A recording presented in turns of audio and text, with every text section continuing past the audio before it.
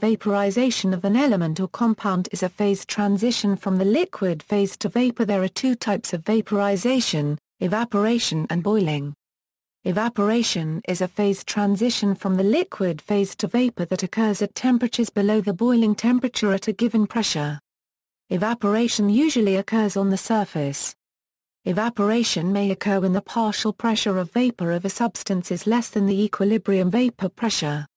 Boiling is a phase transition from the liquid phase to gas phase that occurs at or above the boiling temperature. Boiling, as opposed to evaporation, occurs below the surface. Boiling occurs when the equilibrium vapor pressure of the substance is greater than or equal to the environmental pressure. For this reason, boiling point varies with the pressure of the environment.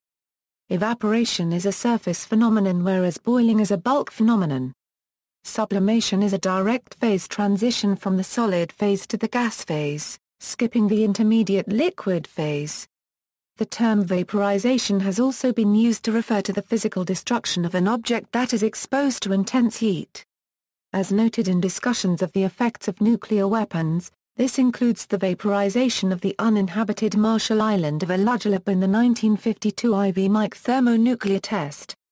At the moment of a large enough meteor or comet impact, bolide detonation, a nuclear fission, thermonuclear fusion, or theoretical antimatter weapon detonation, a flux of so many gamma-ray, X-ray, ultraviolet, visual light and heat photons strikes matter in such brief amount of time that all molecules lose their atomic bonds and fly apart.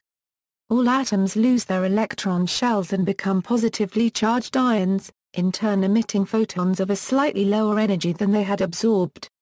All such matter becomes a gas of nuclei and electrons which rise into the air due to the extremely high temperature or bond to each other as they cool. The matter vaporized this way is immediately a plasma in a state of maximum entropy, and this state steadily reduces via the factor of passing time due to natural processes in the biosphere and the effects of physics at normal temperatures and pressures. References. External links.